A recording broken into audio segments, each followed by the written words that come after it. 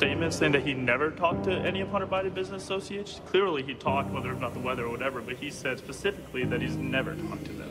Doesn't this contradict him? I don't know what his comment is, and if we're gonna, well, I don't think that's what he said. I never talked with my son or my brother or anyone else, even distant family, about their business interests, period. There is a photo of you golfing with your son Hunter and his business partner Devin Archer. Do you stand by your statement that you did not discuss any of your son's overseas business? Yes, I stand by that statement. Well, I don't think that's what he said. How many times have you ever spoken to your son about his overseas business dealings? I've never spoken to my son about his overseas business dealings. I've never discussed with my son or my brother or anyone else anything having to do with their businesses, period. You stand by your statement that you did not discuss any of your son's overseas business dealings? Yes, I stand by that statement. I've never discussed my business or their business, my sons or daughters. I never discussed a single thing with my son about anything having to do with Ukraine.